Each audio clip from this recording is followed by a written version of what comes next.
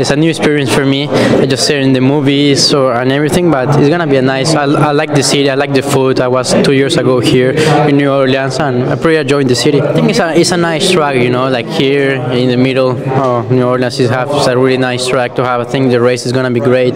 It's a really fast track, and they put on. I think it's gonna be really interesting for the spectators, also because it's really flat, no? So all the spectators can see wherever you are in the stands. You can see the whole track, the whole action. That is you don't see much in the tracks there, but it's nice. As I say, it's my first time testing here, but it's like my second time here, and really enjoy everything about it.